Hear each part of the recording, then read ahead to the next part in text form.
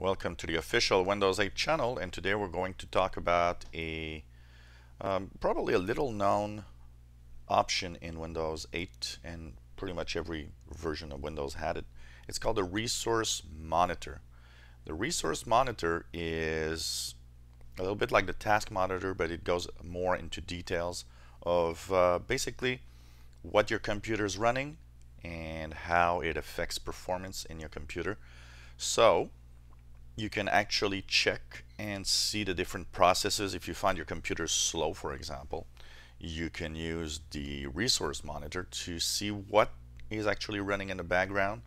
And what's nice is that you can actually search the web for that process, and you'll know if it's a process that you need, if you don't need it, and it's usually well explained. So how do you get to the Resource Monitor? It's a little complicated sometimes because the Resource Monitor is not always visible in your search. So if you go in the Charms bar and you put a resource, I actually don't have the Resource Monitor, but you'll see View System Resource Usage in Task Manager. So what we'll do is we'll go through the Task Manager to get to the Resource Monitor.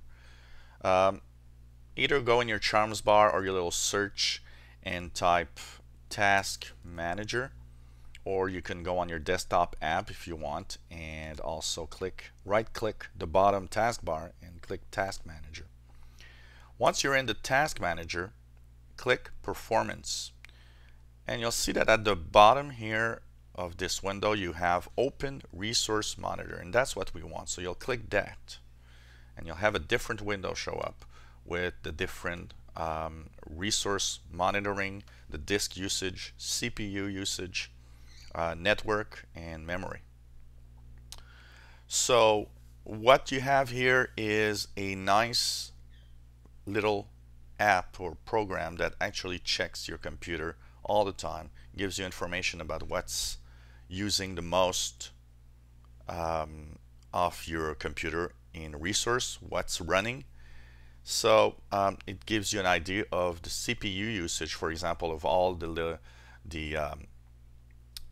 little programs and all the background stuff that's happening in your computer. So on the left side, first in the overview, you will see what's running and how much of the CPU is being used in your computer, and you can check for what thread is using what percentage of your CPU.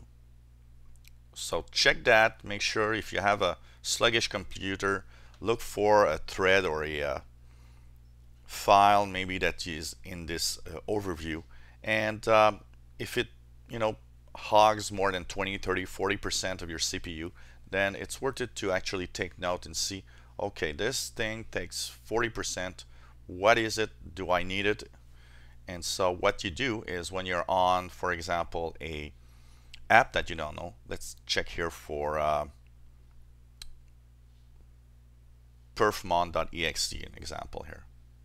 Now it doesn't use a lot of CPU in my case, so it's not that big of a problem, but if you're wondering what it is, what you can do is right click in that line and go search online, and there it brings you to Google and tells you, okay, perfmon.exe Windows process, what is it? You can click there, read more about it, read if it is something that you really need, and decide afterwards if you want to disable it or not. So if you right click, you have in process tree. So if the process has many different processes that goes with it, you can of course close all the processes together. You can analyze weight chain, which means that it's going to actually give you information about all the processes and what actually it does, how long it takes to work, to load, and so on and so on. So you can use that. You can suspend the process and you can resume process. Now if you suspend the process and you notice that, for example, your Windows machine is not working very well, then you can go back and just click resume process. So that's one way of actually checking out what the computer is doing, how it's using its resource, and gives you an idea of what is working. The second tab, CPU. This one is really giving you all the information about your CPU. And if you have, like for example, I have here a i5 that has 4 cores, 2 normal cores plus 2 virtual cores, you have all of that information for the CPU, which core is being used, and what's the percentage of usage of that core, and so on and so on. So you can check that at the same time and have an idea how your computer is performing. Of course, you can check memory. With the memory, it gives you the information of how much memory is being used and how much memory is in standby and how much memory is free.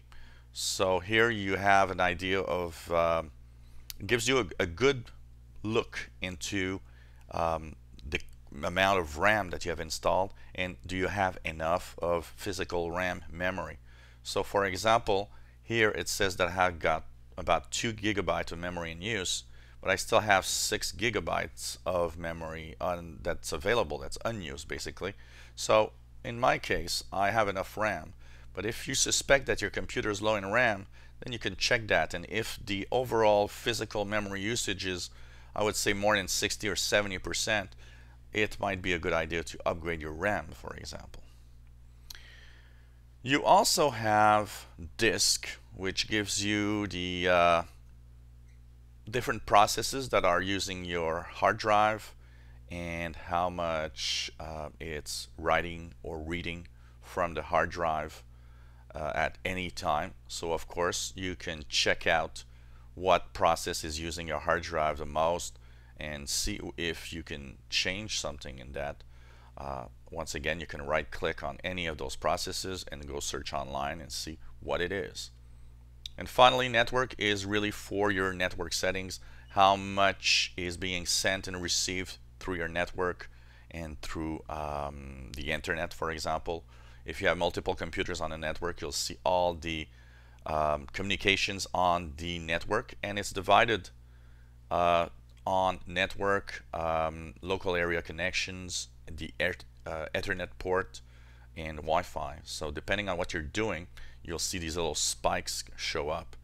For example, an example I can give you is if I go here and do a speedtest.net, you'll notice that while doing this test, if I go here, it's going to affect the monitor here because it's going to give me information. If you look at my Wi-Fi right now, you see that it spikes. Why? Because I'm using a process that's giving me my upload download speeds on speedtest.net, for example. So now it's downloading a lot of data. So it gives you an idea of how it works because my usage is now being shown, and it tells you also in the TCP connections and everything. So all that information is there, it's available. It's just up to you to find what it means and what is useful and what's not in this list of different threads and background processes that are working on your computer.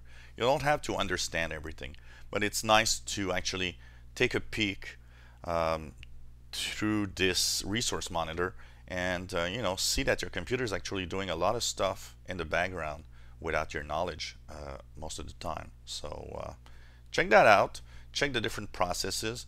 If you actually stop a process, because the first thing that I would suggest is if you want to stop a process, just click suspend process and see what it does. And if you're missing out on something, then you'll have to restart the process or just reboot the computer, and it's going to start over once again. So I hope this little tour of the resource monitor helps you find what's running, what's maybe hogging your CPU, your memory, or whatever in your computer. Check that out. It's always interesting to see what's actually running in a Windows machine. And if your computer's slow, it might actually give you lots of information and indication on what's happening.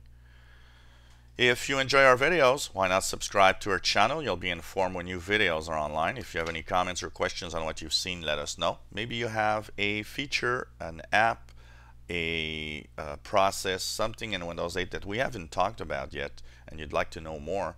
why not subscribe to our channel and ask us also that famous question. So thanks for watching, and hope to see you again on the official Windows 8 channel.